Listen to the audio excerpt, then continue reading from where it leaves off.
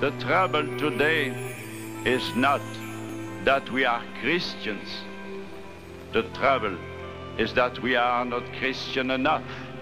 We must be completely transformed by the renewing of our mind. We know that a spirit of unity, the Holy Spirit of God, has been given to us, and that spirit won't rest until we're one. But the Lord has not brought this renewal to prop up and bless the status quo.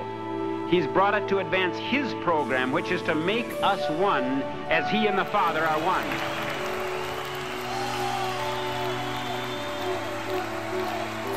I'm Bishop Robert, and I'm here to invite you today to join us in Kansas City, October 24th through 26th, for the Kairos 2017 event called So the World Will Know Him.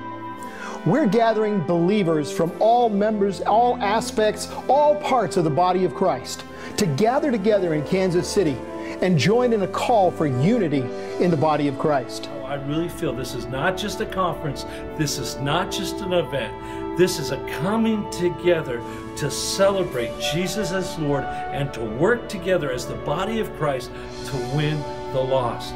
That the world would know that He is Lord and Savior of all. The world is dying because it doesn't know the name of its Savior, Jesus Christ.